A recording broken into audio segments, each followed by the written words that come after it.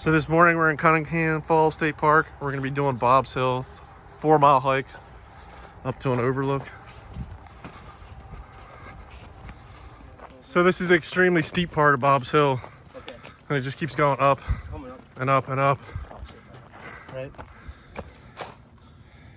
Yeah, we still got like a little bit left to go in terms of a bad part. So there's 2 overlooks for Bob's Hill, north and south.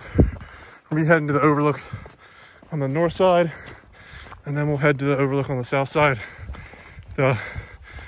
This overlook isn't as good as the south. So here we are on Bob's Hill, the north overlook. Not a bad overlook, but not as good as the one on the south. Here we are approaching Bob's Hill.